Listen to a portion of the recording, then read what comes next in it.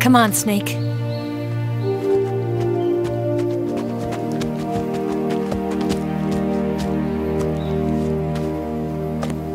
We made it. We made it. Over there.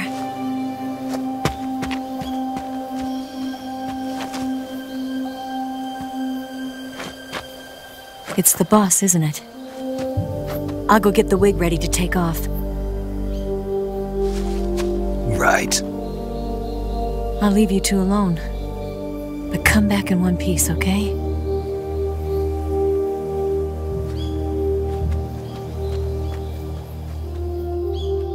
Promise me!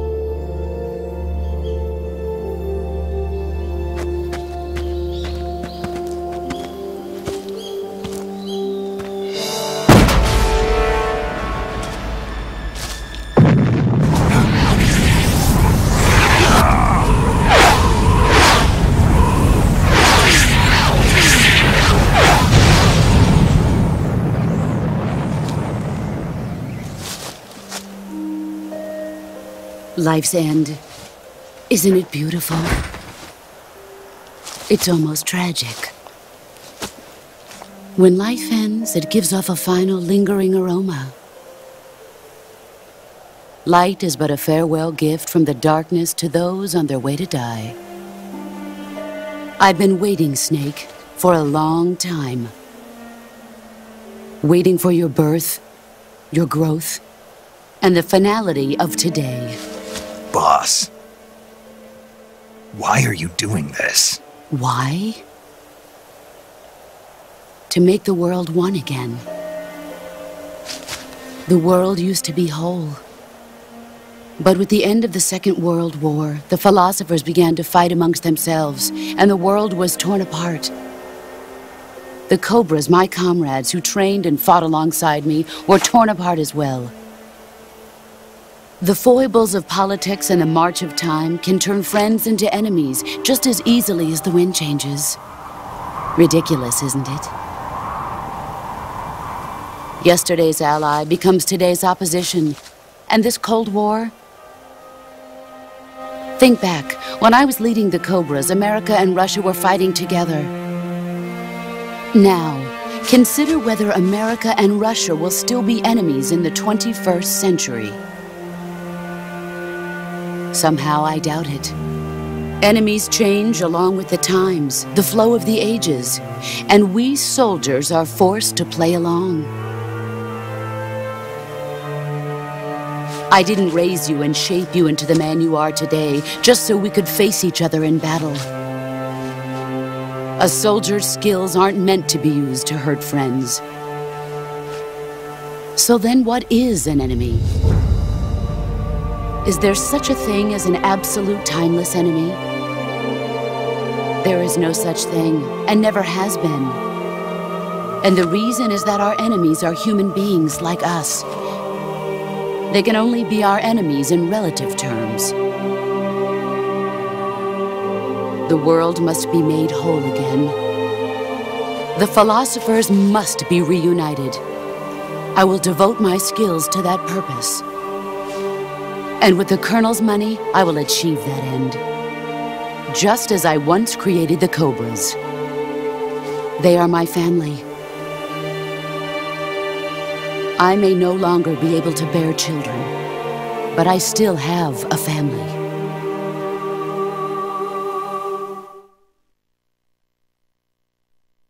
It was November 1st, 1951. I was in the Nevada desert participating in atomic testing. The name Nevada is derived from Spanish, covered in snow, white as snow. And snow is exactly what I saw in that Nevada desert. It froze my blood white. Snake, you were an atomic test subject, weren't you? On Bikini Atoll. That's part of the reason I was drawn to you. You and I are alike. We're both slowly being eaten away by the karma of others. we'll never have the chance to die peacefully of old age. We have no tomorrow.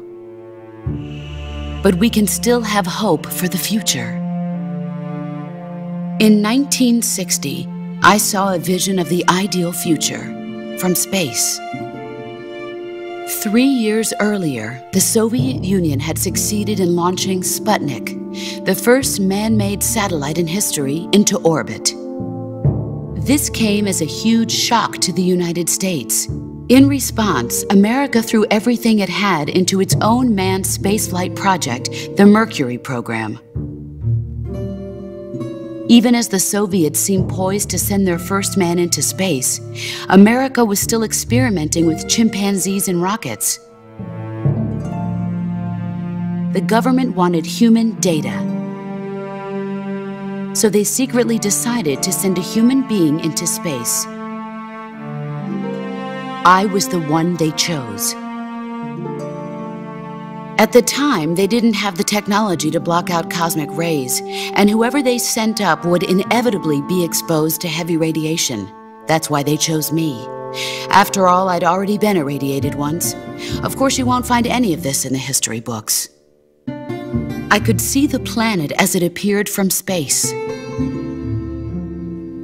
That's when it finally hit me. Space exploration is nothing but another game in the power struggle between the US and the USSR. Politics, economics, the arms race, they're all just arenas for meaningless competition. I'm sure you can see that, but the Earth itself has no boundaries. No East, no West, no Cold War.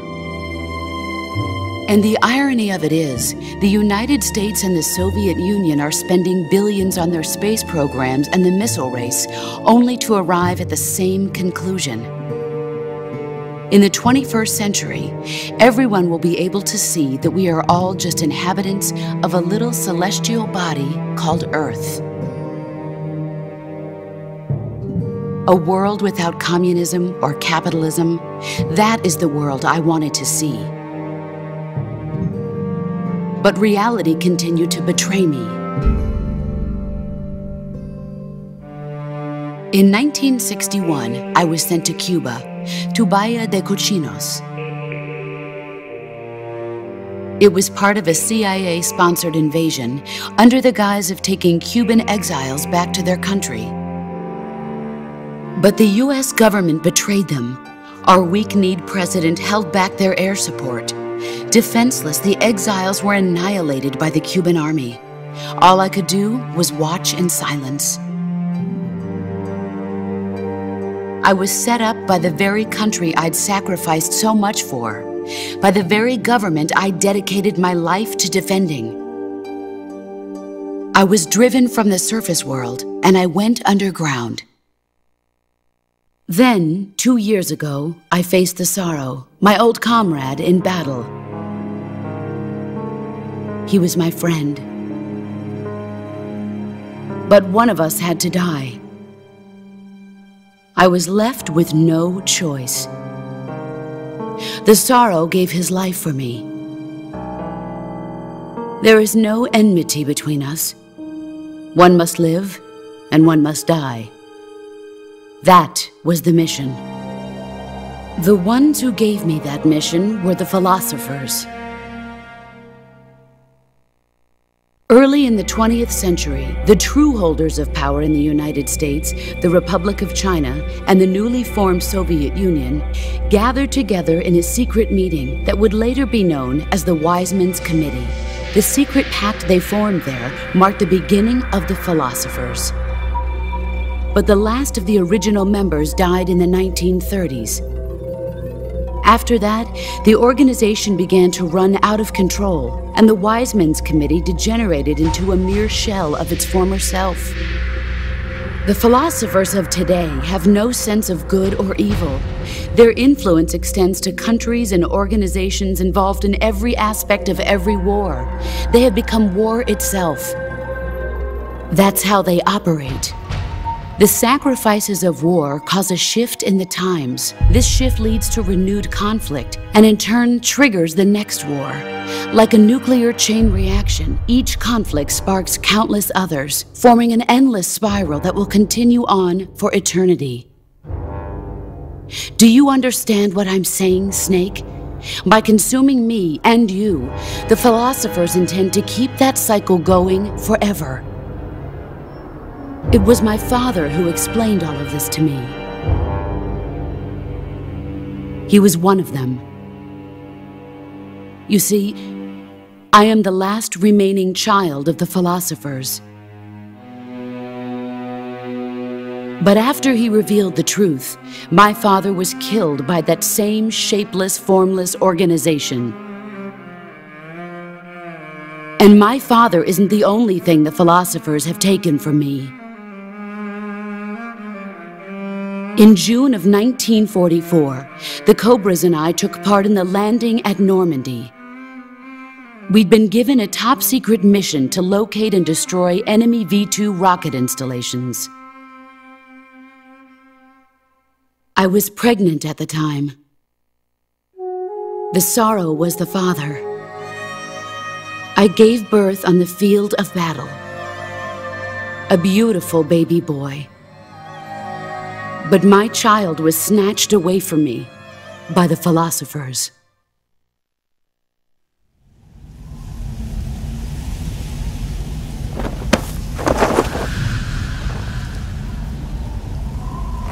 Look at this scar. This is proof that I was once a mother. I gave up my body and my child for my country. There is nothing left inside me now. Nothing at all. No hatred, not even regret. And yet sometimes at night, I can still feel the pain creeping up inside me, slithering through my body like a snake.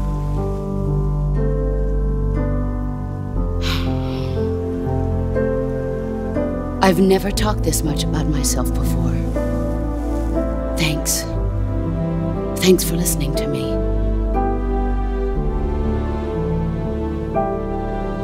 I feel content. Snake, commence the operation. I raised you. I loved you. I've given you weapons, taught you techniques, endowed you with knowledge. There is nothing more for me to give you. All that's left for you to take is my life, by your own hand.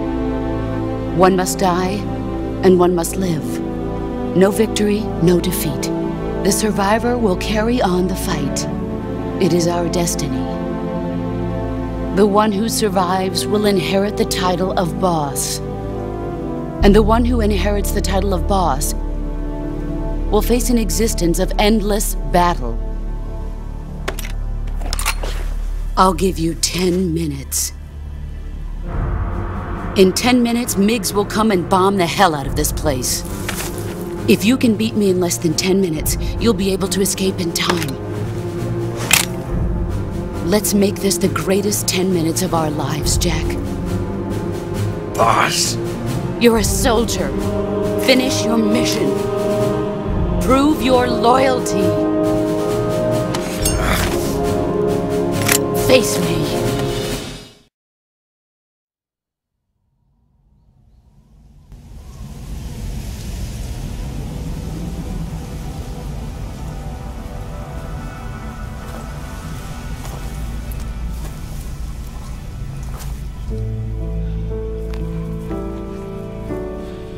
Take this.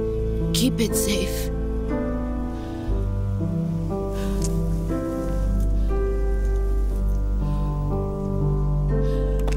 It's our only hope.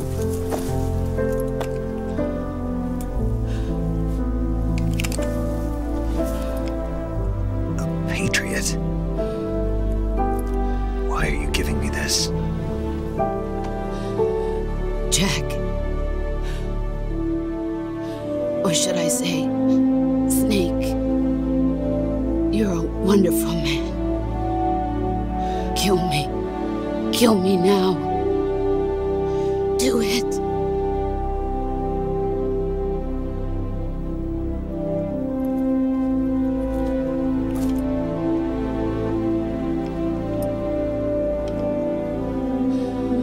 There's only room for one boss and one snake.